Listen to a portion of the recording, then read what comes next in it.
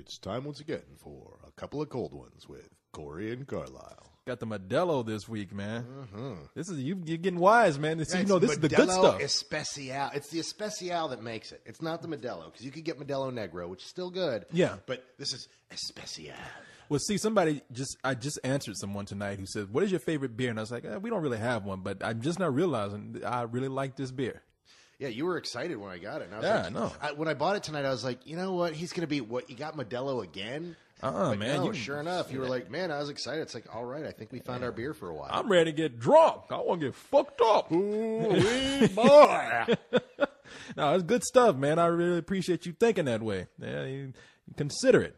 So let's go ahead and get into the top five. Already? Jeez, let's just jump into it. Well, I don't mind jumping into no pleasantries, no nothing, no foreplay. Just jump into it, do the deed, and get done. Pull them panties down and let's do this, and then get your ass out my house. Not just you. I tell that to all the girls. I'm done. Don't go in my kitchen looking for something to eat. Get out. I passed several of them on the curb. It was they had all been kicked. It was really depressing. They had their panties in their hands, walking down the street crying.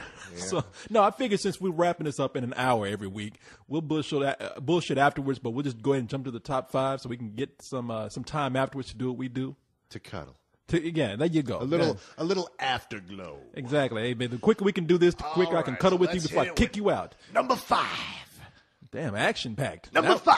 That one was, woo, that exhausted me just hearing that. Send it chills. Number 5. Number 5 is Wanted. Wow, that movie's done well, man. It has. You know what? It's a good film. I did enjoy it. It's not perfect, and there's people who hate the shit out of it, and I totally understand why they do, but you know what? It's a fun little movie. Well, like I said, I thought they had a better idea with the comics, and they could have changed it around to accommodate even a rated R movie, or even a PG-13 movie. But I like the first half, and like I always say, if people enjoyed it, whatever. I just really thought that last half was extremely dumb.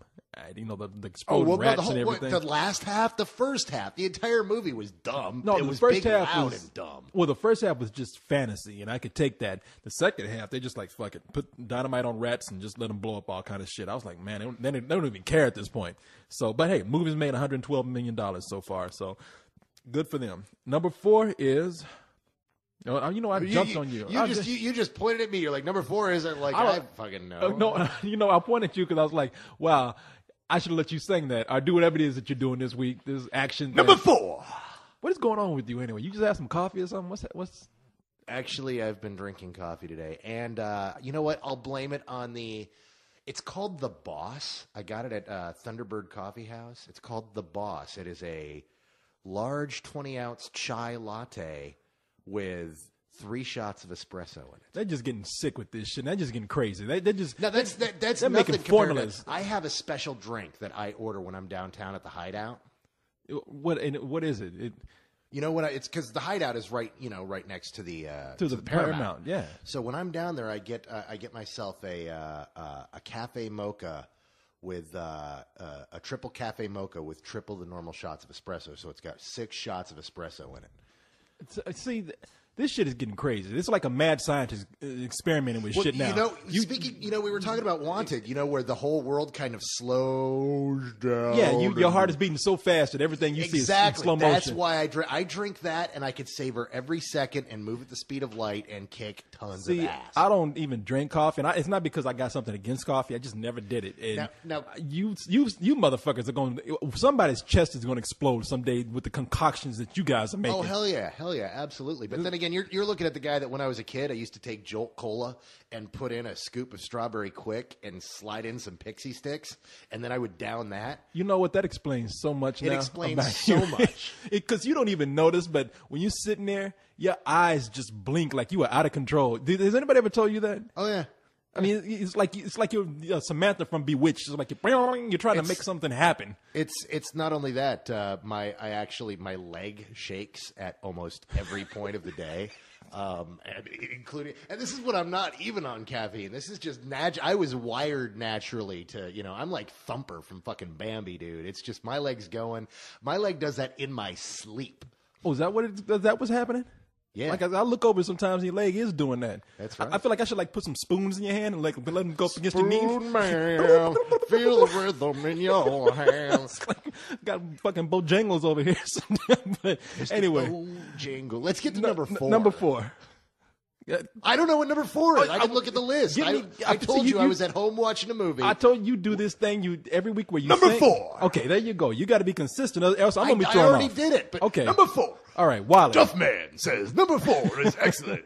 Wally. Yeah, after 3 Wally. weeks, I knew you were gonna do that. I had to. You and Cyrus, man, you guys just Wally. you cannot say Wally without you guys doing that on the side, and it's fucking scares Because me. Wally is fucking awesome, dude. He is the man. And did you read any of this horse shit this week where the conservatives, like the ultra conservatives, just went all nuts over Jesus. Wally? What's wrong now? Well, see, what's wrong now is that Goddamn cartoon robot. We have so polarized this country that if you so much as point out that there's a problem that somebody doesn't want to believe exists, then you are the devil.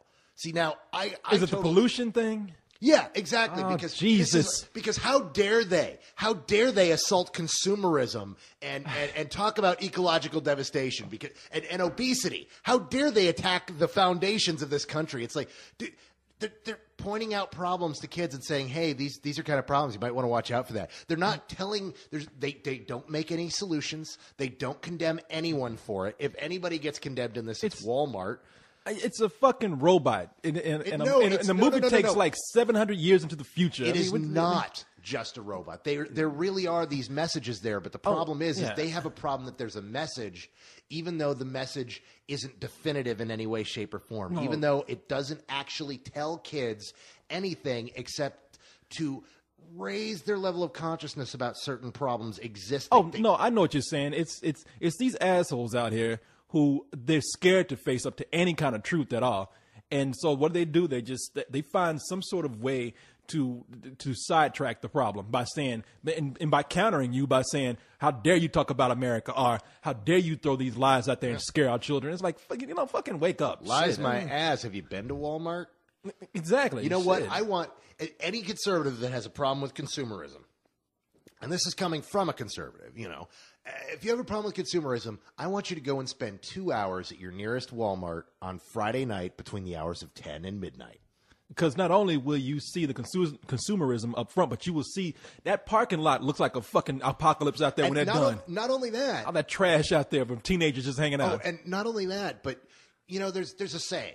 You know how dumb the average person is? Well, mathematically speaking, half of them are stupider than that. Yeah, that part of other that half spends their Friday nights at Walmart. And if you want to pull your hair out, to taste the cold taste of steel in your mouth as you put the gun against the roof of your mouth because you cannot stand humanity any longer, if you need that feeling, you should go to Walmart between 10 and midnight on a Friday night. Oh, yeah, no, really. You got the people out there with their cars and shit. And every morning they sweep that parking lot of all the trash. And I think there's like a teenager or two out there that they pull up in the pile. So, I mean, it's fucked up. I mean, I don't understand why people have a problem with you just pointing out problems that are happening around us. Like I said, unless they're just scared. I mean, I don't even want to get into politics right now. But anyway, number 3. Number 3. Journey to the Center of the Earth. Wow, that only got the number 3. They did number 3. I mean, nobody expected it to do number 1, but number 3. Now, I thought it would be number. No. Honestly, I'm looking at this now. I actually did think Hancock would beat it, and it comes up to what I expect. It got $20 million, Now, and that's not so bad. I haven't seen this yet, and I talked to several people who said it was a lot of fun. Then one of my friends referred to it in a review as a big bowl of steaming dick. And not just a steaming dick, but a bowl. A bowl of It's like big they took the heaping bowl of steaming dick. They took the dick and actually put it in a bowl, like it's and steamed that means it. it's got to be served. So that shit was chopped up, and baked, sautéed, thrown a little spice on it, and served up as a big bowl of steaming dick. Like it got cold, and they reheated it and put it back out there again. Look, man, I will tell you this from someone who has seen it, that you can look at it two ways, because I can't argue with this person. It is the dumbest thing I've seen this summer. It truly is the dumbest thing I've seen this summer. I won't even go into why, because it's a long-ass list. But I was easy on it because, first of all, they get you with the 3D, man. You got to go see it in the theater. So for us, we couldn't say anything but matinee, because if you don't watch it at home, I mean, if you do watch it at home, you're missing out, and it's going to be a bad movie. The other thing is that it's, again, one of those blockbusters for kids. You take the family to see a movie, the kids are going to have a great time. It's like when everybody jumped my shit for talking about Miley Cyrus in 3D, Hannah Montana, whatever. I did that because it's a 3D experience, and kids love that. And it was harmless. And so is this. I mean, it's dumb. Unless you think this is going to like make your kid a little dumber than they already are. And at that point, you can't help them. It's a fun movie. They're going to spend their Friday nights at Walmart. They're going to grow up to like be that motherfucking Walmart in the parking lot. Yeah. Man, I remember the days when I used to play with my slide rule and get on the internet and learn stuff. And then I went to that Miley Cyrus movie, and boy, howdy did I like her. And it was just gone. But no, man, the movie made $20 million. I did expect it to do a little bit better, but whatever. Not this weekend. Not up against the Horned Menace. But let's go to number 2, which is number 2. Hancock. It made $33 million. Not bad for a second week. And it's already up to $165 million. Man, this is after 2 weeks. That's Will Smith, baby. The power of the Smithster. 4th of July, boy. He ain't fucking around with 4th of July. I mean, they like not. Happy Will Smith Day. I'm telling you, it's going to be his holiday in the future. And number 1. Number 1 is Hellboy 2, The Golden Army. Hellboy 2. Which everybody knew it was going to be number 1. Well, sure. Yeah, it was a weekend where it had really nothing to go against except Hancock. And it was awesome. I don't think it was. I know you don't, but then again, somebody touched you when you were a child and you lost your soul. And I understand that. A big red devil touched me when I was a kid. That's where this movie was fucking awesome. I love the shit out I don't of this think it was awesome. I think it's great. I know you don't. I think it's great if you're 13, and a lot of 13-year-olds have been online talking about this movie was better than sex. I'm like, okay, you're 13. That's great. That's wonderful. It's a great movie to look at. I think if you're an adult. I don't think it's a great movie story-wise, though. In fact, I'd go as far as to say this is pretty fucking stupid. But I wouldn't say it's stupid by any stretch of the imagination, but is there a deep story? Oh, fuck no. And here's the other thing. The movie is... I've talked to 2 people who have said, wow, man, I've never seen anything like this before. I'm like...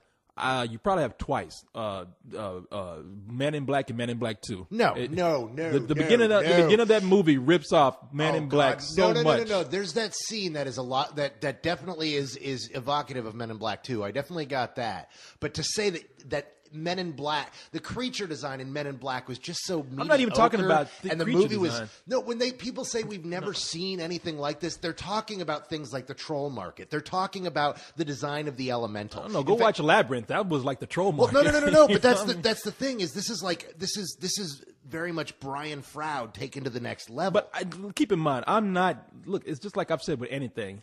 I don't care what people think about me. I didn't think the movie was all that great, but I did have a fun time watching it. I mean, god damn it, this movie looked great. I just thought it was awesome to watch. I had no problems giving it a matinee and watching it. I had no problem with the money the movie made. For me, I thought that could have been a better written movie, and it could have been a better movie all in all, overall. But it served its purpose. People liked it. The fans who are fans of Hellboy apparently don't have a problem with it at all. No, I love the first movie. But then again, the main point, what you edited out of the review, is none of you guys liked the first Hellboy. No, and that's what I'm saying. So I'm not going to be... into the big thing with this movie is if you didn't like Hellboy, you're not going to like Hellboy 2. But see, I did like this movie. I'm just saying I thought it was stupid. I liked it all right. I thought it was great. A lot of fun visually. Look, I'm not going to go in here loving it because, yeah, it's the same. It's almost the same tone as the first Hellboy. And I like this movie actually than the first Hellboy. I thought this was a lot of fun to watch. So... I guess maybe I'm laying things out a little bit wrong because when I come in and say it's stupid, I do know I lead people to believe that, all right, he must hate the movie because he used that word stupid. But I mean, because the thing is the way you describe it. I mean, it's like those guys who say, yeah, she's not that good looking and she's dumb as dirt, but man, she knows how to suck a dick. I mean, that's how you're describing this film is, yeah, it's retarded, but you know what? It was a good time while I had it. I've never been gone down on by Hellboy, but if you want to make that analogy, then yes. I look, like I said, I knew the movie was going to do well. It's a sequel. It had a built-in audience that was going to make it a success. Yeah, and it was directed by Guillermo del Toro, who fucking rules. I think Guillermo del Toro rules when he does stuff in Spanish. I think when he comes into America, that shit just goes out the window. Except I like Blade 2.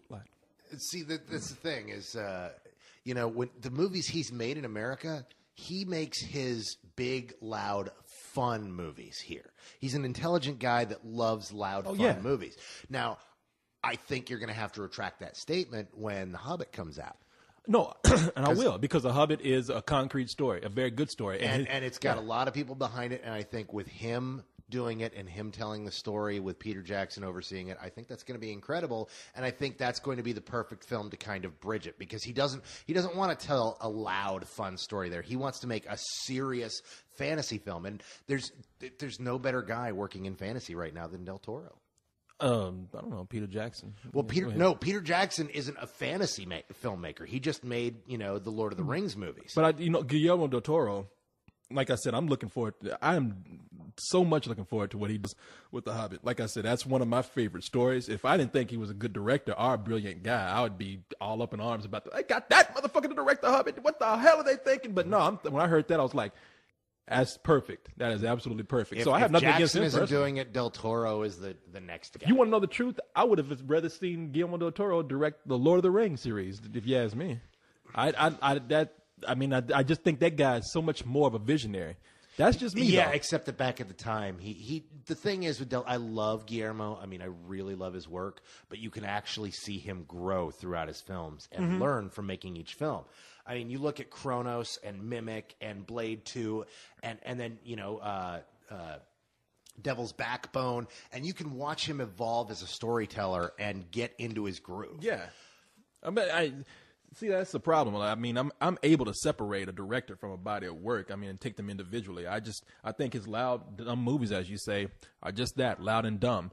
I, being a story person, don't always agree with that when you're given these huge budgets and a great idea, because I think Hellboy is a great idea. But when you put it out there with like a really flimsy story, yes, I'm personally disappointed, and it's only because I think it has potential. It's not Hellboy 2 isn't a flimsy story. It's just not a heavy story. It's not story intensive. It's not flimsy. It doesn't fall apart. It actually makes sense. In fact, the one thing I liked about this film the most is the fact that you understand that villain. That guy makes sense. Oh, no, that's a great villain. That's a great villain they got in there. And it's one of those guys where when he's talking, you're not like, oh, this guy's insane. It's like, I don't know, guys. You kind of making a little sense here. No, that's why in the review, if you look at it, that is said that I think that he has a great villain in there.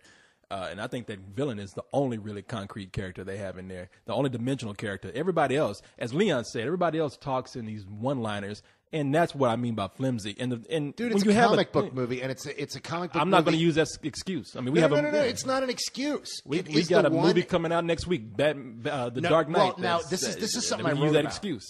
No.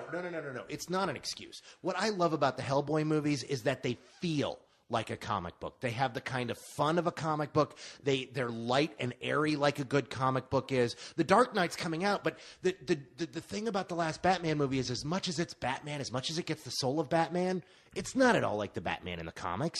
It's a very different thing, but they get the soul right. But the thing is Hollywood has tried so hard for years to make superhero films fit in the real world, as if this superhero could exist in this real world. And Guillermo del Toro is the one director that says, fuck that. I'm making a movie about the son of the devil who, works for the government in this group of creepy crawlies that go off and kill other creepy crawlies. There ain't a lick of goddamn sense to be made here. No, it don't make any sense. So I am going to make this as much fun as possible, and that's what he does. These films are that kind of a comic book movie. They exist in that four-color universe that doesn't have to make any goddamn sense, which is what I love about it. Because for 2 hours, I get to sit down and be just drenched in this world, and I feel like I'm in a moving comic book. I would say that, but again, just personally, me as like I say, a story guy and a dialogue person.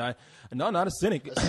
If I was a cynic, I would say that, oh, well, this is a comic book movie. Of course it couldn't be good. That's being a cynic. Hold on. That's an old school cynic who doesn't like comic books. I do love comic books. I love comic books. But I look at something like Iron Man, which in itself is a ridiculous idea, but the dialogue was at least good. I mean, in the movie, it was great. I'm saying the dialogue could have been a little bit better in Hellboy. I just don't want I all my love the characters dialogue talking in in Hellboy. just one-liners, and especially when I think that there should be some emotion there. I mean, you got a guy who's out there. Everybody thinks that he's this freak, and he doesn't know how to deal with everyone. And I think that, okay, if you got a character like that, I want to feel that isolation. And when he's going around popping off one-liners, yeah, it's fun to watch him explode stuff. It's fun to watch him fight stuff. It's fun to watch all these monsters. I had a fun time watching it. But do I think it was a good movie because of that? No, I really think it should have been a little more emotional. That's all. I don't think it had to be emotional at all. That's never been Hellboy. Hellboy is not an emotional comic. It's not an emotional And from story. what I understand, if you get the right people, some people have told me that Hellboy, just like this movie, Hellboy is a cool comic to look at, but it's not that good of a comic. Well, it's not. No, there's not a lot going on. I mean, Leon said that the other day, and it never. I was never a fan of the Hellboy comic. I was, leery when I heard Guillermo was tackling Hellboy, but I was like, you know what? I've never been impressed by the comic, but you know what? I'm going to give him a shot because I love his stuff, and sure enough, I love the hell out of the film. And he departs from the comic book quite a bit. The comic book didn't have any romance at all. The whole story between Hellboy and Liz, that doesn't exist in the comic book universe. That's something Guillermo added in because he knew there had to be this kind of emotional hook for Hellboy. See, as you're talking about that emotional hook, but it's not strong enough to carry that emotion. I don't, because I already know I'm gonna get jumped on by all these people saying Hellboy was fucking great. What Because the fuck you're a is wrong cynic. with you? No, I'm not a cynic. I'm guys- not. you What is guys- cynical? no, What you is guys- cynical about me? Because I disagree with you? No. No, How am I what cynical? the fuck is that? Because I disagree. I know. No. I'm actually positive, and that doesn't make me a cynic. I'd see the potential in something be better. If I was cynical, I'd be very sour about You're it. calling it stupid and saying it lacks It emotion. was dumb. And You characters. even know it was dumb. You described never said yourself it was as a big. dumb. You said it's a big dumb comic book movie. No, I never said dumb. Dumb was a word you added in. I said it's a big, loud, fun comic book movie. It's not dumb. It's not retarded. Okay, well then I will go in and say it's dumb. Yes, and the yes, way you you will. described it, you actually summed it up by saying, "What can you do with this?" Because the way you had now, speaking of cynical, you had a very cynical tone behind you because you were like, "It's a movie about the son of the devil who's running around a bunch of creepy crawlies who works for the government." You had a very cynical tone behind that. The way you described it, the tone of your Except voice that says I- like dumb. No, it's not cynical. I accept what it is, and I love it for what it is. Okay, I'm not- like I said, cynical would be me looking at this and be like, "Oh, this is an atrocious movie. They couldn't have done anything with." No, I'm thinking like it's a good concept and it's a good movie to watch. There could have been more there. That's not cynical at all. So Well, you do whatever you need to do to convince yourself otherwise. I will. I would tell myself what I know, and not listen to you telling me what I know. You go ahead. And you tell yourself that that's still like this great, smart movie when you know it's not. now- I'm just fucking with you now because I know because you called me Shut cynical. up. You can get a taste. No, okay. So I'm looking at other stuff that's going on in headlines this week. Not a lot. Not a lot. I mean, if you just want to get into the typical stuff, I mean, the Brandolina, whatever twins you want to call it, the Knox and Leon. And look, you got all these people out there who are talking about. There's stories they're saying the first picture of these twins will cost a fortune. I'm like, Yeah. if you really do, if you give a fuck about these two kids, these two twins, then you really need to search yourself. The thing is look, people love gossip. People love to feel Oh, I know. connected to other people. And the thing is these celebrities, these uber celebrities become that unwitting friend that we all know and we can all talk about and give people who don't like to think about shit something to think about and something to talk about that doesn't hurt themselves. And and the thing is, look, I don't care. These kids could be the second Jesus. They could be the children of God. If they look like a human infant, people always they want to say that infants are cute. Oh, how lovable are they? Oh, wow, that's so adorable. Infants look like shit. All right, you talk about Hellboy. They look like some shit that should be crawling around. They're like little trolls, they're all wrinkly and puffy looking. You see veins everywhere. So you're sure you're not cynical? No, and right here I am. When it comes to celebrities and all that kind of shit, yeah, I'm cynical When here. it comes to babies, fuck Yeah, those exactly. babies, I'm man. just- Fuck those babies. As a matter of fact, I'm not even being cynical because they grow up to be cute, but I'm just saying when you first look at them, they're just little mushy things, man. And so if you want these pictures, my point is, if you get pictures of these two celebrity twins, they're going to look like every fucking baby out there. Is it just, you put them up against any other infant, you wouldn't be able to tell the difference.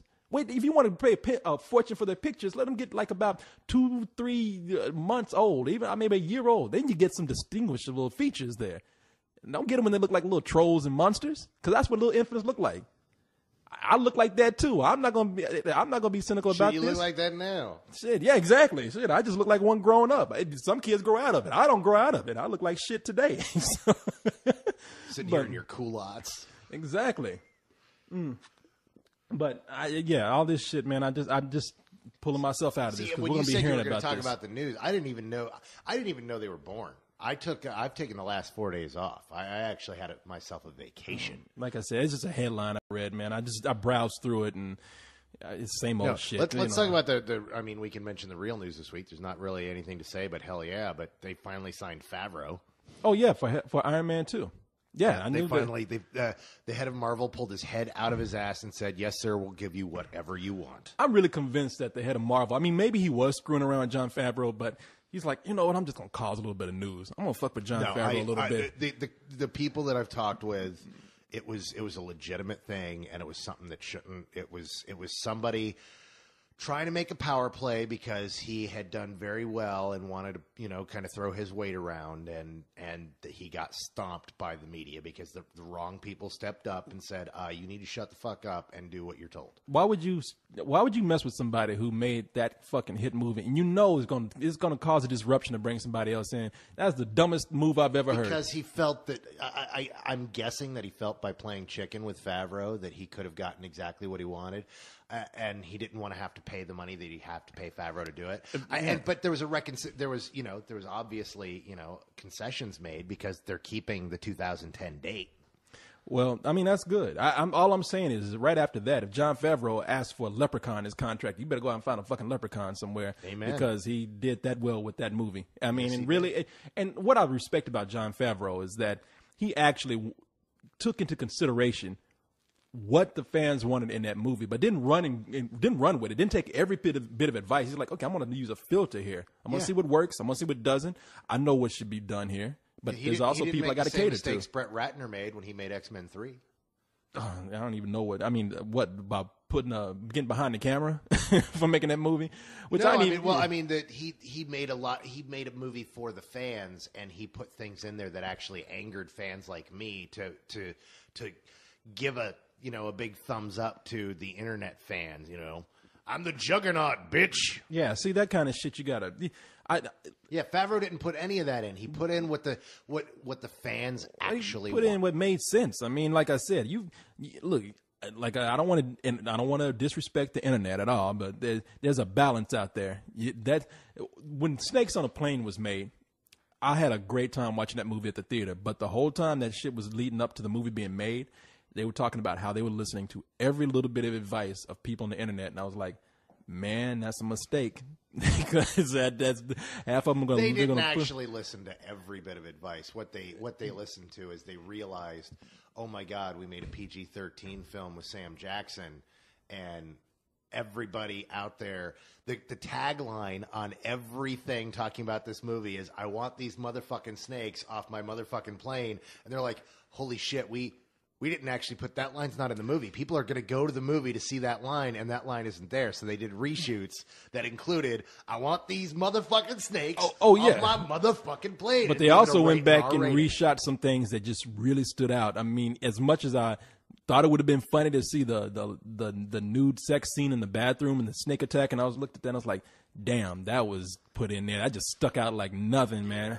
Well, they were like, look, we need to, if we're going to make it rated R from the fucking, then we need it to actually be rated R. Yeah, and that, like I said, they really that's where I meant that they went too far. They're like, oh, we got to really go out our way to make this rated R movie, and end up making a really bad movie. If you didn't see that movie in a theater, there was no reason to fucking see it. You missed it. I mean, it was fun.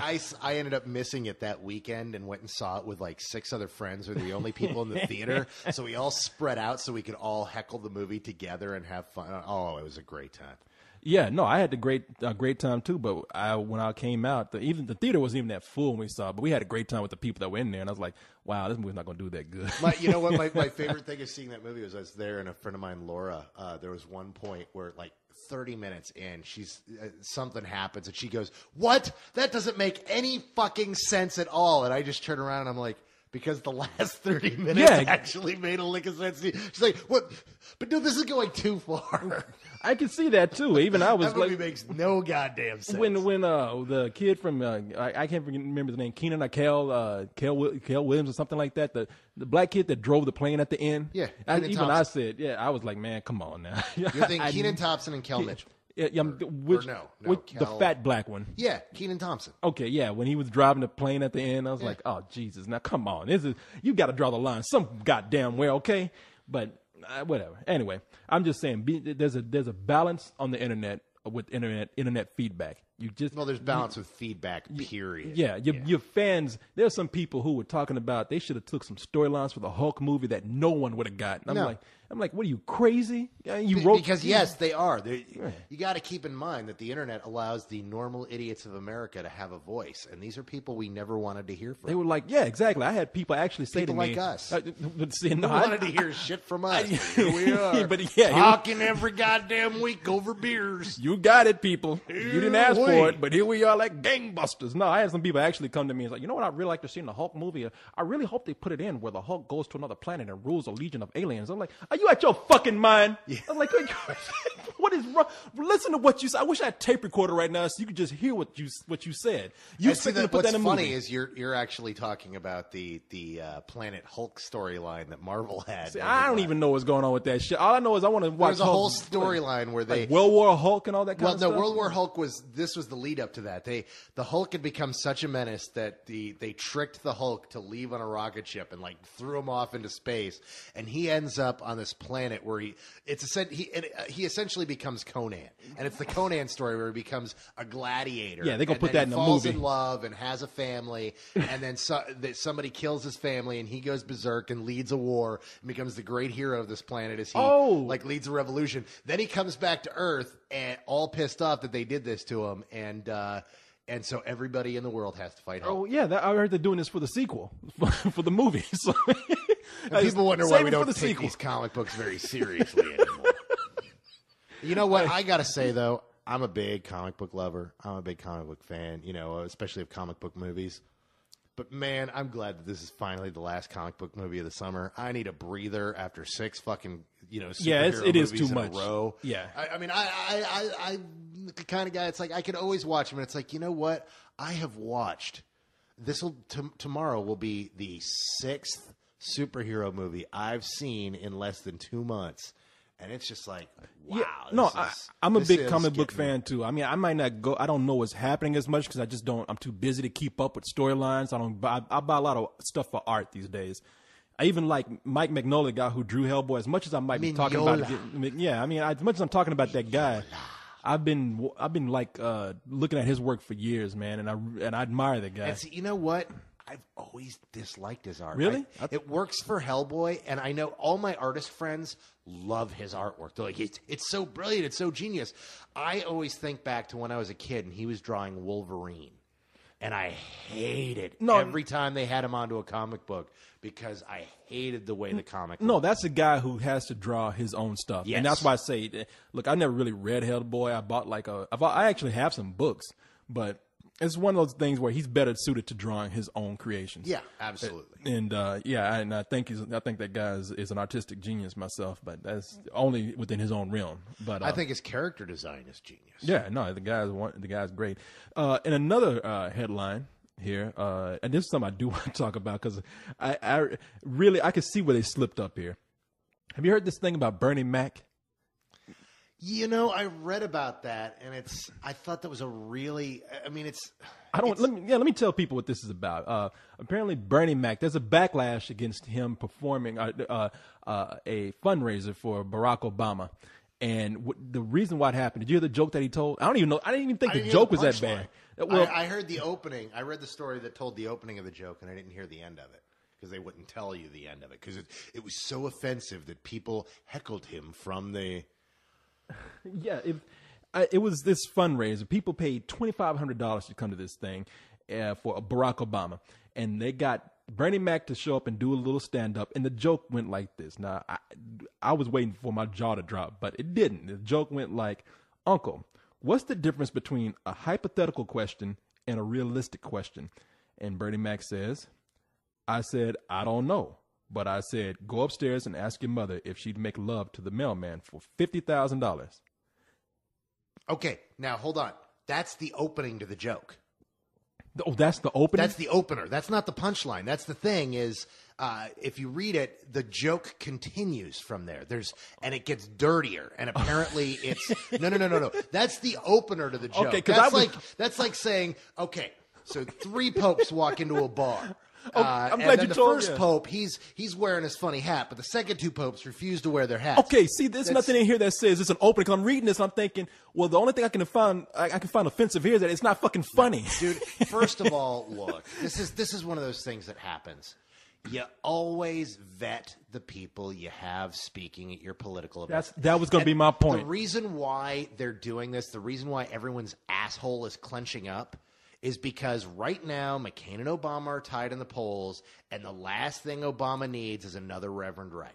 Exactly. And he doesn't need to be put together standing next to the other black man telling dirty jokes at his function. Because nobody's ever told a fucking dirty joke. Fuck off. Especially a camp that's supposed to be so liberal. Fuck off. Well, see, that's my point. Look, you know who you got, okay? Now, I blame both parties here because I'm saying, like, if you're doing a function like this, there are 3 places you don't do these kind of things where you actually get somebody who's appropriate. Get Bill Cosby. Don't get Bernie Mac. No, don't get Bill Cosby. No. Look, you and I both love the cause, and we really love the cause. But at this stage in his career, do we need to put Bill Cosby at a political event in front of a microphone? You know what I would do? I can tell you he's safe, though. He's still loved by white people. Bernie Mac, you cannot. Bernie Mac, first of all, should have said, "I'm gonna be me." All right, don't ask me to do this. But there are 3 functions you don't bring people to. You don't bring them to a political function. You don't bring them to a function where they talk to children, and you don't bring them to a religious function. Somebody like Bernie Mac. You know, the thing is, this story, there was one surprising, shocking fact in there that really did throw me for a loop. Bernie Mac is 50. Bernie Mac, yeah, no, you didn't know that. 50? I thought he was older. I thought he was younger. I didn't know he was 50. But I mean, you got. What you think Bernie Mac was going to do when you brought him there? I mean, the fuck. I learned my lesson early on about doing these kind of things. If they had asked me to do this, I'd be like, no, I'm not going to fucking do it because you want me to come up there and be nice to these people. Some of these people, do politics for a living. Their experience with Bernie Mac was probably the Bernie Mac show. Well, that's the thing, and that's what they're looking at. But still, though, again, a filter. If Bernie Mac is a fucking dirty comedian, and he's going to slip up. You can't bring him to these kind of things. Well, I'm just going to say, it's just like somebody asked me to come to a function to speak to kids, and they got offended because I got up and I said, I didn't say don't fuck up. I didn't say don't fucking get anybody pregnant. I just said, you know what, kids, don't do anything stupid, and you'll be just fine. Somebody took that offensively, and they thought, who got you to come and speak to kids? Man, I've done this. I've gone out and done drawings in front of kids. Who got you to speak in front? Who let you alone? Who let you in a room with kids? For Christ's sake! Okay, here's what happens. That was against your parole. No, here's what happens. I do this thing every year. I've been doing it. I didn't do it this year. Where I go, I draw with the kids. Now, when I'm drawing with the kids in a small room, it's fine because the kids are having a good time while drawing. I'm having fun. I'm not in front of a microphone. But they put me in front of a bunch of teenagers. They said, "Hey, one teacher saw me, and she's like, hey, come on out and speak to my middle school kids, and come up and just give them an inspirational speech." That's your dating pool. Exactly. I said, I was sitting up there getting up on stage, like winking at certain girls. I said, no, I didn't do that. But I just got up and said, kids, it's like the Indiana Jones girl up there. Exactly. I love you. And I said, I told them, I said, kids, I don't have a big motivational speech for you. I don't have any elaborate thing to tell you except just don't do anything stupid to mess your life up and you'll be fine. And that was my speech. They expected me to go on for another 15, 20 minutes giving them some kind of graduation speech. I'm like, and then when they looked at it at the end, they were like, we're a little confused by what you said. I'm like, what the fuck did you want me to say? I mean, what do you want me to go up there and say? You want me to be? What you're saying is it's their fault, not yours. Well, like I said, I didn't do anything too bad. They asked me to do it. I didn't want to do it. My comment on the whole thing is it's really one of those stupid non-stories. Here are political writers and here are political people that have something to say. That their job is like us. You know, our job is to sit and talk about whatever news is there, and if there's not, find something to bullshit about. Yeah. Well, there's nothing going on right now that's exciting because we're still months out, and because this fucking campaign started so goddamn early, we're sick to death of it. I actually like both of the candidates, and they're getting to the point that I don't want to hear a word out of either of them because I'm starting not to like either of them anymore. Well, it's just funny because I know what they want from these political functions. They want somebody to get up there, and they want them because even if you are liberal, I know you said liberals they should be more open to this, but it's still a formal function. There's a bunch of white people there, and they expect some sort of demeanor. That is what they deem. Why are you saying it's a bunch of white people? Because it is. It was. Were you there? I sure was. I was wherever. You're going to blame this on it's the black guy that tells a dirty joke, but it's the white people's fault. Let me tell you something, and this is going to seem racist. Go ahead, tell me something. This is going to seem racist on my part against black people, but this shit costs $2,500 a plate to be there. How many black people do you think were there? I mean, damn, come on. And I'm not even saying, look, I'm saying the race thing is a joke here. $2,500 a plate. You out your goddamn mind. Black people be in there and be like, better be a goddamn buffet in here. I better be able to go back and get as much as I want. Because that's how I would be like, shit, better be a lap dance with that shit. Exactly. That better be the fattest ass I ever see. Where the hoes at? Wow. Who are those people outside ready to tar and feather us? I know. We're joking. I'm saying the race thing is being funny, but in these kind of function, there is this era of you need to be appropriate for this, and they expect you to not to cross certain lines, and that's what happened here. You just got the wrong guy for it. Well, the thing is man, if you read Obama's response, it's such a lame response. He admonishes Bernie Mac to try to smooth it over. And then he says, I'm just messing with you, man. It's like, wait, we can't, this is the guy we're supposed to vote for president who can't even condemn someone without going, I'm just messing with you, man. What did you make up your mind, dude? Well, I mean, Barack Obama's going to win this shit, and I'll tell you why, because he's a celebrity. I mean, this goes into entertainment because he is a celebrity. And that's what it takes. Unfortunately, I mean, it's a good thing and a bad thing to this. I mean, everybody knows. It's no surprise. I hope he wins. Just so they can shake shit up a little bit. Hey, I'm fine with him. I want another white guy for president. Oh, come on, half white. Hey, you know what? Half white's still white, my man. Everybody keeps talking about him like he's going to be the first black president. He's going to be the first half black. Exactly. President. He's going to be the Tiger Woods of the presidents. White. Exactly. That's why people feel comfortable, and that's okay. Let's ease a guy in. And how can a guy really be black if he's got a white mama? That's what I'm saying. Here's how it works. I mean, it doesn't matter which parent is white or black. If you look about the color of a paper bag, then you black. When you come out, it doesn't matter. That's why everybody calls Tiger Woods. If you have a tan, people consider you black. Yeah, well, it depends on. I mean, I'm not. And a lot of people expect me when they say, "Oh, you're voting for Barack Obama because he's black." I'm like, is there something wrong with that? Yeah, it's the same reason why I would vote for Hillary Clinton because she's a woman. Because I think people deserve a fair chance after all these years in a fair country, supposedly fair country. Yeah. Yeah, and I'm just, I'm one of those crazy motherfuckers who wants to vote for a guy based upon the fact that I like his ideals. Well, if he was not if I felt like he wasn't the right guy, I wouldn't vote for him because he was black. Just like I wouldn't vote for Hillary Clinton because she was a woman. I want to vote for somebody who's qualified, but if there's a benefit for them breaking the mold, then yeah, shit. If Vern Troyer, the midget, went up there and said, I'm qualified to be president, and he was, I'd probably vote for him. I'd be like, hell yeah, I'd vote for you. Yeah, but if you read that story about him and his girlfriend and how he almost drowned in the bathtub, you definitely wouldn't want him. No, he's too late now. No, he's tarnished that shit. We tried to have sex in the tub and he almost drowned. Oh my God. Could there be any more I mean, she couldn't have embarrassed him more had she talked about him having a tiny wee-wee and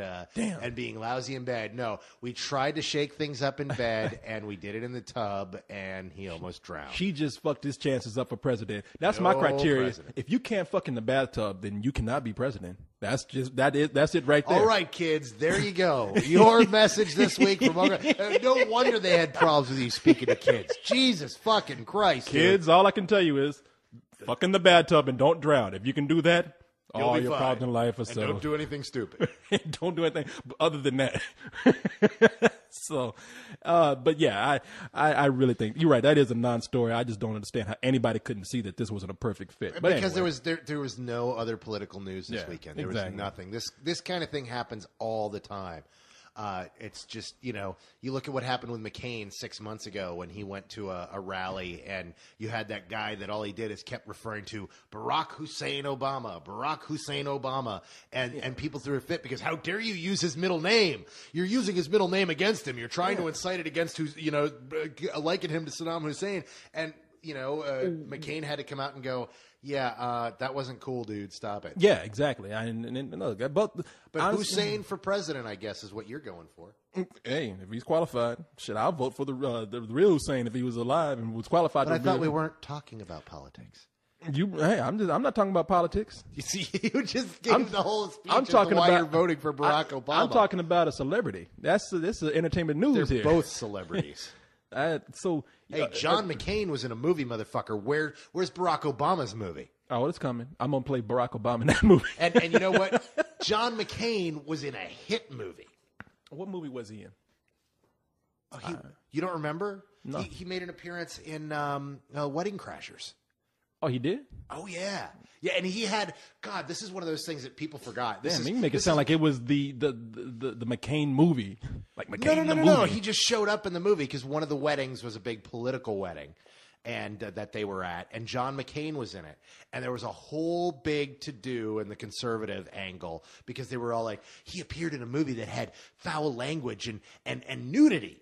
And how dare he disgrace the office of the senator? And his response was one of the best responses ever. He's like, are you kidding? Really? That's your problem? Because I work in Congress. I work with boobs every day.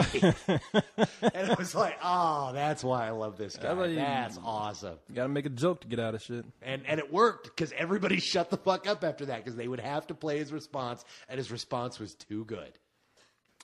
Let's see here. Okay. Well, first of all, I can't wait for Batman tomorrow. I'm dying. You know what? I wish I were that excited. I'm not, but mostly because every day for the last 6 months, I get an email going, so how excited are you for Batman? Is it going to be awesome? Is it going to be awesome? I feel like somebody's dog, and he's like, who's a good boy? How good is Batman going to be? How good is it going to be? And it's like, at this point, I'm like, I just want it to be fucking good. I want to enjoy it. Just People are excited, man. I'm People excited are too. majorly excited. But I've been a big Christopher Nolan fan for a long time. No, so have I. I mean, I think the guy is just he has integrity. Yeah, and the thing is everybody keeps asking me, and I'll tell you right now why I haven't written about it. People are like, did you see the first 6 minutes? Did you see this new trailer? Did you see that? I have not watched shit. The only thing I've seen is the trailer that played in front of I Am Legend when I went and saw that. The first big trailer they put out. Why is that the only one I've seen? Because my ass is already in the seat. I don't need to see a single frame of this film until it's complete and in the form of the story. I don't want a single second of this movie ruined for me because I want to go in and watch it and just see this movie because I trust Christopher Nolan. I trust Christian Bale. I trust everyone in this film, and I cannot wait for that experience to be great. But there's been too much hype on this, and anytime there's this much hype, I have to step back. I mean, yeah, there's a lot of hype. I mean, there's a lot of hype about Iron Man too. There's a lot of hype about every movie. You're excited about this, but I remember you walking out of the last Batman going, No, I didn't. No, you got that wrong. I remember. No. I thought this is a great movie. I said the only thing I thought about it that was a flaw was at the end of it. They had a typical climax. But I said, and you were totally wrong about that because I said at that time I said this is the best interpretation of a comic book character I've ever seen. And the thing I loved about it was that they approached it with the air of seriousness and respect that they should have. And that's exactly what I said about that movie. I love that movie. You weren't in love with it. I mean, you may have come to grow and no. I remember when you walked out of the theater, you had that same look because it was around the same time we'd seen Land of the Dead, and you had that same kind of man. I'm here to tell you that you are absolutely wrong. You are wrong. I'm here to tell you not only wrong, but you're full of shit. Is that why you're here? You're here to tell me that? Yeah, I'm here to tell you that you were wrong about that. You were absolutely, positively wrong.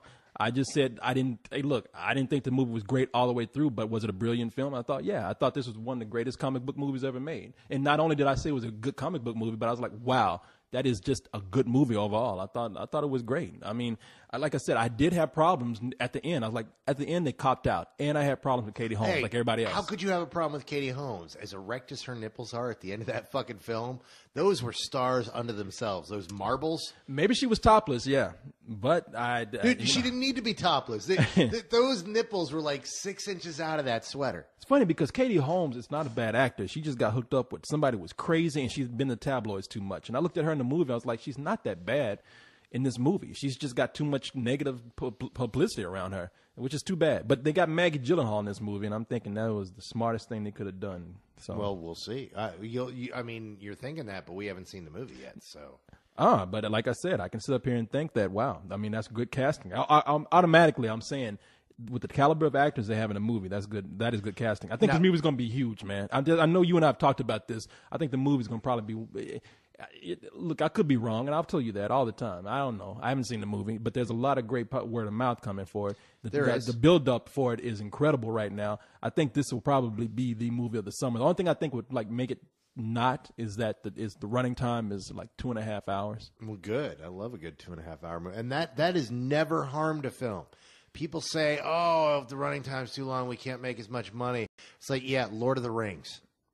Explain Lord of the fucking Rings. The last movie was 3.5 hours in the theater. My God. It depends on whether or not that last half hour is any good, and that's what I'm saying, because the only complaint that I've heard from people is saying it doesn't really ruin the movie, but it's unnecessary. That's what I've heard people say about that. Well, we'll see. You know what? I really want this to be good. I do.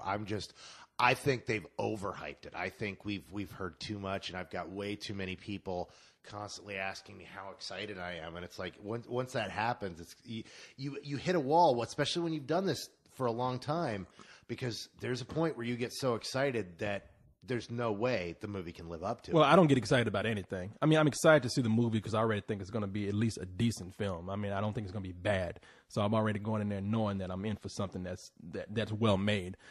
I go into everything with no expectations. I mean, that's just how I go these days. And people ask me over and over the same question to the point where I'm like, well, this is a person who doesn't know me. All right, I'm used to it. The thing about this is I'm hoping beyond hope that this is not a summer film. Because what this movie looks like to me, I mean, it may be released in the summer, but that was what was great about the last one, was it was not, nobody would call it a summer film. Because it was not a laid-back, fun, poofy, explosion fest. It was a heavy film, and it was really fucking. I heard there's a balance here. I heard that it's not only a good summer movie, not only a good superhero movie, but it's a good movie. Now, you're right. I haven't seen the movie, so I'm not riding off of what I hear here. I mean, all these people could just be going in with the hype, even though they say they're not buying into it. And they could be just totally seduced by that. And they go in wanting a good movie, and that's what they got. I'm going to go in thinking like just anything else. Just like with Batman Begins. Like I walked out, and I'm telling you what I honestly thought. I thought it was a great movie. But that last part, that climax, was disappointing to me.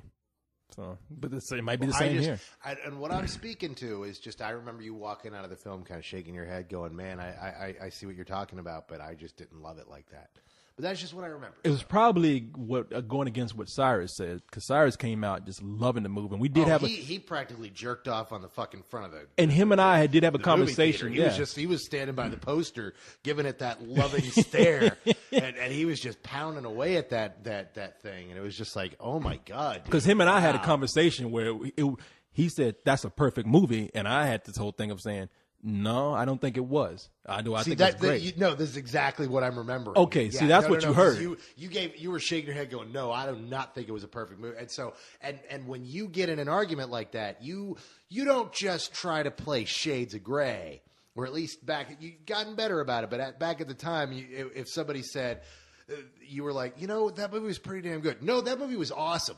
What the fuck are you talking about? It's a piece of shit. It's a piece of shit. Fuck you. Well, at the time, it was awful. I didn't have I didn't have that conversation with him at the time, because I remember. But you were because he said he was. In fact, it was more heated on his part, because he was like, "You can't tell me that this movie isn't better than some other movie that was getting praised at the time." I was like, "No, I can tell you, because it's all about opinion. I mean, I don't even think it's better than the movie you're talking about. But if somebody says so, how can you argue that? I mean, you have your opinion about it, and that person has their opinion about it. You can't say one is right or the other. I mean, it's just not. That's not an argument. Now, I do love the last one, and I do own it on DVD. I love the shit out of it. I want this, and I think this might even be the better film, and I hope so. But I think the problem, it's got too much hype right now, and I'm really hoping that it can live up to it. Yeah, no, it was going to have that ever since Heath Ledger died. But I tell you what's really got me excited is, I mean, I'm not excited, but what's making me think this is just going to be just a massive hit. I mean, it was even before Heath Ledger died. People were looking at those pictures of the Joker. First ones came out, they were like, we don't know. It was that picture where he's up close to the screen. They're like, I don't know about that. It looks weird. But when they finally saw him, they were thinking, wow, this is pretty incredible, and at least appearance-wise. And then when they actually saw trailers of him, people were like, this is the Joker everybody's been looking for. And I don't know. I have a feeling, man. But, hey, you never know. We'll see. You never know. See. I don't claim to have a pulse on all this movie stuff. I just take guesses like anybody else. Here's some email. This comes from Miriam from Australia. She says, let me just start by saying thank you for a brilliant show. Now, it's funny how people have called this a show now. Like, it's not a website anymore. Some people actually call this a show, like a program on TV or something. But she says, thanks for the brilliant show and all your hard work. It provides so much entertainment for me, almost too much. So here's a question for you. I'm glad we got to a question. I hate these emails. I know. I can't help you there. What do you think about this whole thing of diva singers shifting into an acting career? It seems to happen so much these days. Do you think it's an effective way to plug a movie to the public so that it enhances your career? And let me see. I'm far away from the screen here.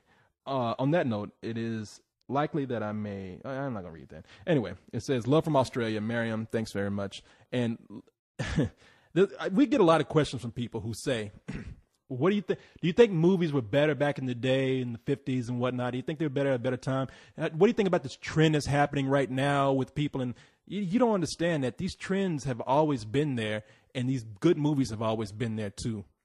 This whole thing of divas and singers expanding their career into movies is nothing new at all. I just made a list real quick right before I even got that email, which is just a little bit before you got here. If you look throughout time, you got people like Judy Garland, Peggy Lee, Doris Day, Diana Ross, Dolly Parton, Bette Midler, Whitney Houston, Barbra Streisand, even Madonna. Some people have made the crossover better than others, but these are all people who are singers.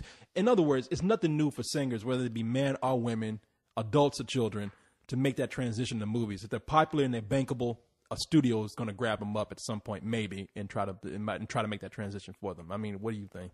Yeah. I mean, it's nothing new. There have been several that did it, but I mean, the ones that really stick out, Madonna, who kept trying to do it, they never worked out. And then you look at, you left off one of the greatest from the list, Bette Midler. No, I did. I said Bette Midler. Oh, did you? I didn't hear that in the list. I came after Dolly Parton. Yeah, Bette Midler is probably, and Dolly Parton doesn't count because she was in like what was she? She did. Did she do a second movie? Yeah. Do you remember right, Rhinestone? Well, maybe 3. She did. Do you remember Rhinestone? She was in Rhinestone. And Rhinestone's a horrible movie, but she tried. She did too, and then later on she was in Straight Talk, which was that movie from the 90s. But I'm just saying the attempt was there. Like I said, some people have done it better than others. But no, of course, and it really is. It's one of those things that you kind of have to try that if you can, because the music business is one of the most fickle businesses in the world. Think about the number of people who really, truly last after a second album. And people who are fantastic, people who are incredibly talented, but just, after the second album, nobody cares.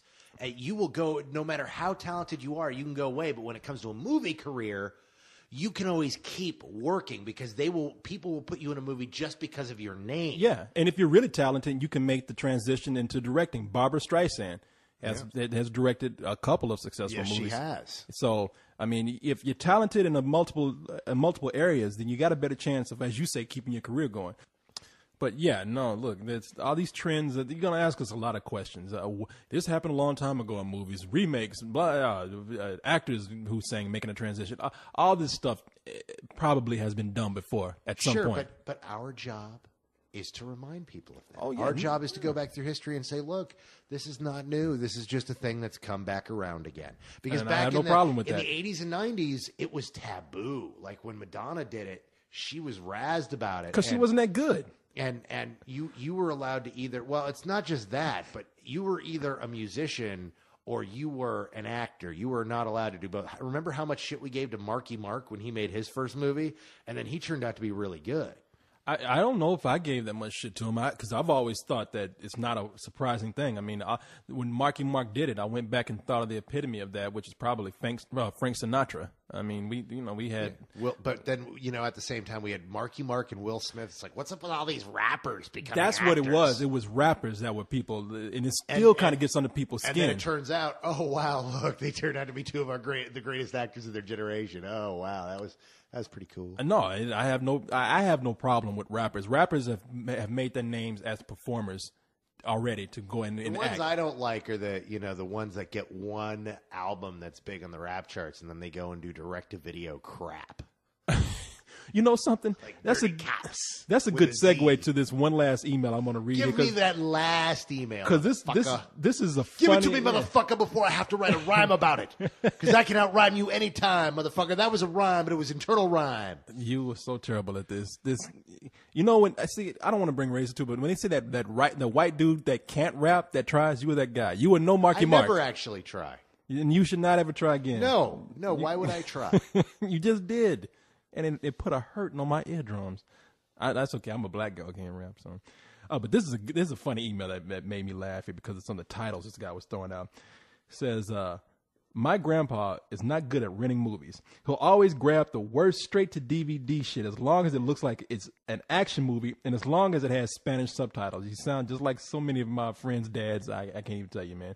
But he says, this is funny what he's saying. He's like, the other day he rented a movie called 45 Caliber. Then he comes home with another movie called Ghetto Dogs. Then there's another time he came home with a movie called Full Clip. And what's worse is the fact that he ended up hating all the movies that he's rented. So I'm wondering, how can I convince him to not rent a movie?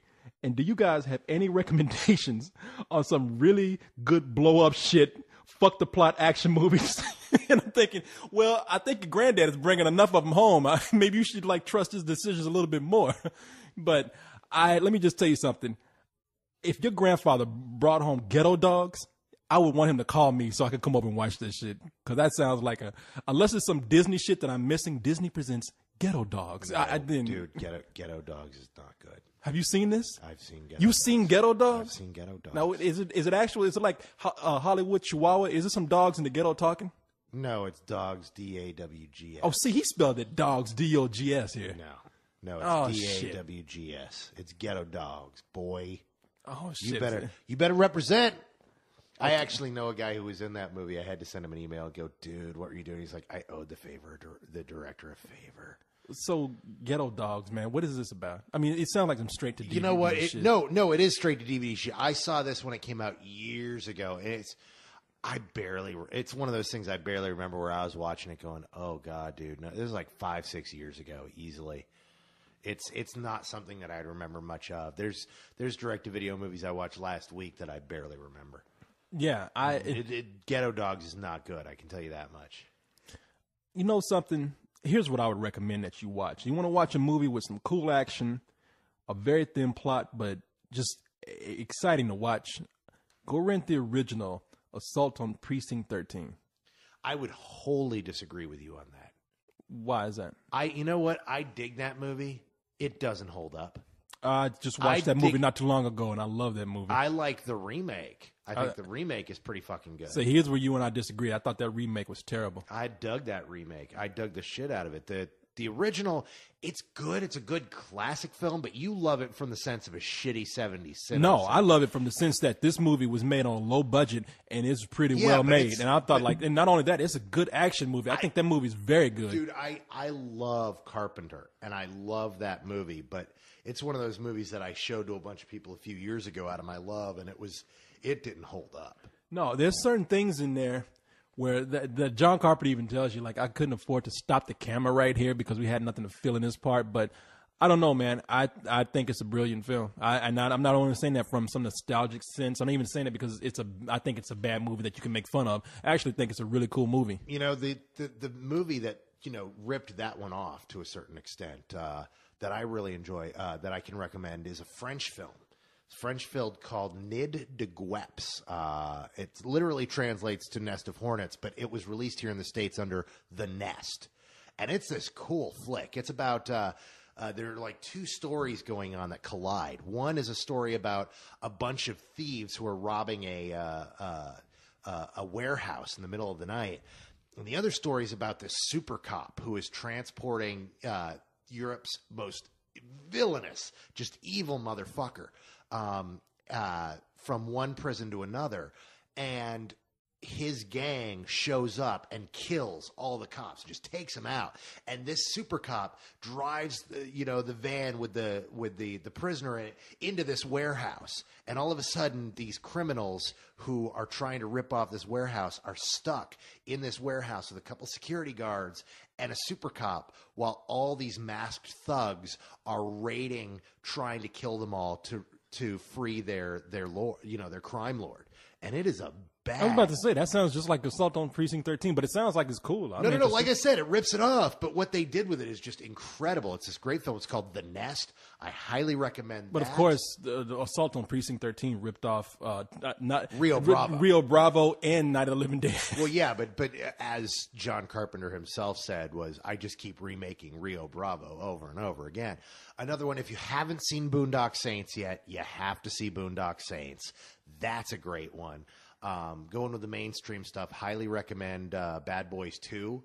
That's one of those just really great, fun I was trying to think films. of shit that this guy might not have seen because Bad Boys 2 was out there, and I like Bad Boys 2. That's a really, but you got to recommend it because it's just, look, maybe he hasn't seen it. Maybe he thought, I heard that was Michael Bay and it's stupid. No, that movie's fucking awesome. No, and again, it's one of those dumb movies just full of action, and it's pretty cool. I mean, if you just want action, that movie has no brain at all. Yeah, no, it's but The Nest is great. This guy sent me an email too. I was going to actually answer it and ask Carlisle because there were a bunch of movies that came to mind. But now that I'm 3 beers in an hour and a couple of cold ones in, I'm like, God, what were those movies that I was going to recommend to him? I mean, I don't know. You could recommend anything from Hong Kong. I mean, that's still shit in Hong Kong. Well, if you want, you want to talk about Hong Kong. First of all, you need to see The Killer. You need to see Hard Boiled. You need to see A Better Tomorrow and A Better Tomorrow 2. All those are John Woo awesome movies. Films by John Woo. Yeah.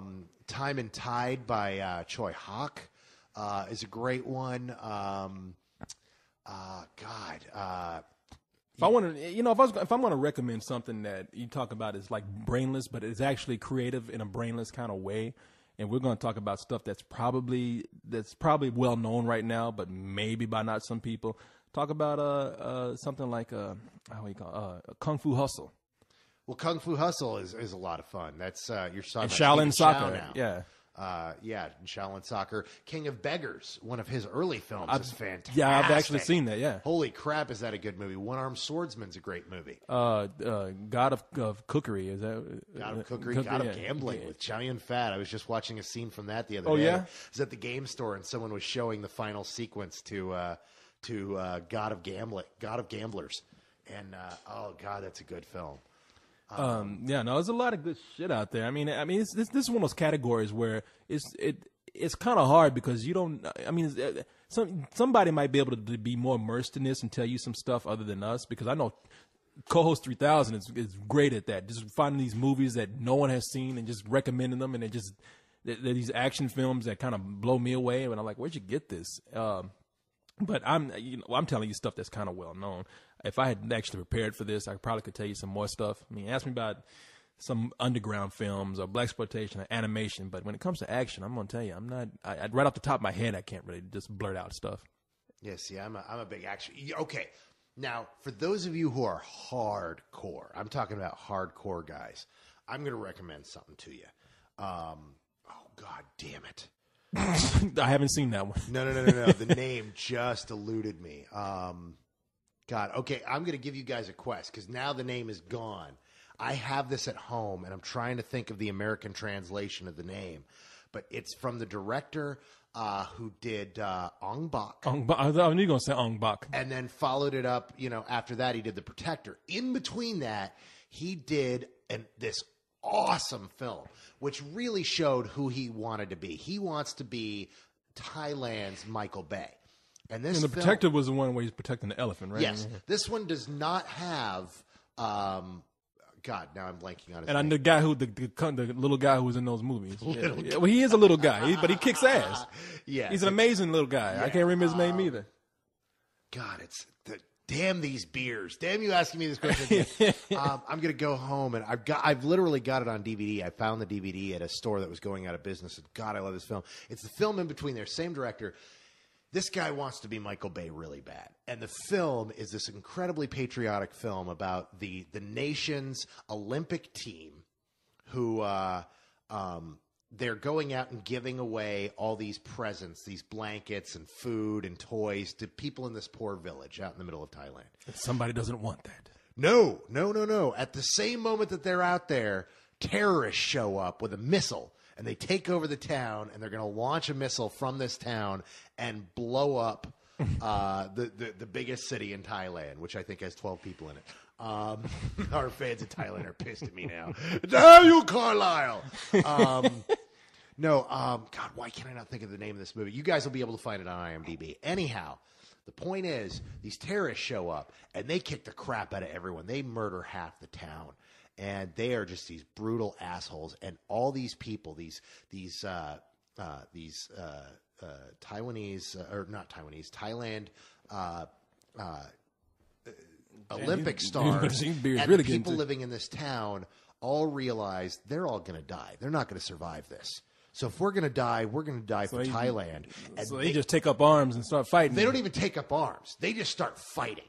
And so you've got like a guy who plays soccer for a living who's knocking this fruit off of trees into people. You've got an 8-year-old girl who's a martial artist kicking the crap out of terrorists. You have people using gymnastics in ways you've never seen before to beat up terrorists. This sounds insane. And it's a 45-minute action sequence. They build up to this, and it is 45 minutes of nonstop action as these people try to take this town back. By the time the movie's over, like 12 people get on a truck to get out. I mean, so many people die in this fucking movie. It's unreal. Damn. It's so fucking good. And I hate the fact that I cannot remember the name.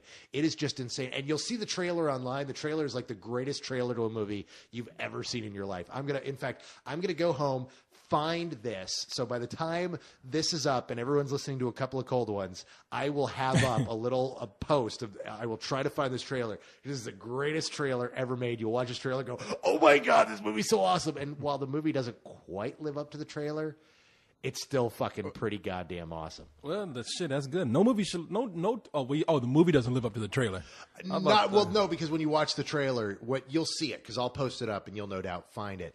It's like one of those greatest trailers. You're going to be, oh my God, this shit's off the hook, and it is off the hook. But I think I've heard of this, man. 2 minutes. I probably told you about this years ago. You or some of these people we see at the theater have told me about it. I haven't seen it, but I've heard of this before. I cannot think of the name of this fucking movie. But I remember at the time saying it was somebody it's a bar person because there's a little Asian video place. I mean, it's almost like when you walk in there, it's like Gremlins. There's a guy in there like, hey, how are you? I'm expecting Gizmo to be in the background or something, but it's a woman actually runs this place. Kim's Video, I think is what it's called, something like that. And they were saying you can get that movie over there. What's her last name, dude? Yeah, well, I don't know. It's Hong Kim. It must be a woman. It's Kim's Video. No. It is called Kim's Video, but the place is run by a woman. And there's a little woman there, and she gets all these movies, and they were telling me about this movie and saying, go get it over there. No, it's the movie's fucking awesome. Yeah. No, I want to see it. Really fucking good. But it's a Thailand Michael Bay movie. Damn. It is not a smart film, but man, is it patriotic. There's plenty of slow-mo action scenes, and there's some badass. Yeah, that's Michael Bay. Like this world needs another Michael Bay. I know you love Michael Bay. I ain't gonna say shit about him. Yeah. Except that I love Michael Bay for what he is. Michael Bay is not a story guy. You do not watch a Michael Bay movie for the story. You're telling me? You do me? not watch it for the acting. You do not watch it. You watch it because the guy blows shit up better than anyone else in the world. Well, there's your answer right there, man. Go rent anything with Michael Bay's name on it. Well, they've probably already seen all of it. You're right about that. But no, I will have the name of this movie up ASAP, and I will try to post the trailer up if they've got it on YouTube. All right. Dude, you guys all have to see this movie. It's going to be hard to find, though. You're going to have to track it down because it's not going to be in Blockbuster. Well, she'll type it up on the internet. It'll come up in 100 places. They can get on the internet somewhere, I'm sure. No, but you actually have to get it that way. But anyway, he's checking his phone again. He's done that like 4 times tonight. Hey man, you never know when Hancock might have to go out there and save somebody. So yeah, or when Acock might need to go out there and save somebody. I didn't want to put it that way, but you never know. You never know. People have different ways of helping people. Let's wrap the show up. Okay, and before we get out of here, I just want to apologize. I fell behind on a few things this weekend. I worked my ass off this weekend, and I want to just say I meant to get a bunch of reviews up, but it just didn't work out that way. It was hard, man. It was hard. That Hellboy review, we saw it on Wednesday. I'm trying to figure out how it worked, but it finally got up. It should have been up earlier, but it just wasn't possible at all. So, and I'd just like to say I took the last 4 days off. So if you're like, wait, where Carlisle asked for all these questions and he hasn't read, that's because I asked you the questions and I took the weekend off. This was Warhammer 40K. The 5th edition came out this weekend. Dude, I spent all weekend playing Warhammer. It was awesome. I did just the opposite of taking a weekend off. The only thing I did was go to a housewarming party on Saturday. So we're gonna try and work out this whole thing of getting this stuff out there. Maybe we need to get some more help or something. But it happens sometimes. I hate to do it because it's not beneficial to the site. But we're gonna get on top of things at some point. But thanks for being patient, people. And after you see this, I'm still working on the fucking the Journey to the Center of the Earth review as we speak right now. Like when you leave, I'm just gonna be finishing that up. So anyway, that's our show for tonight. Whenever you're listening to this. Yep. Good night, everybody. Good night.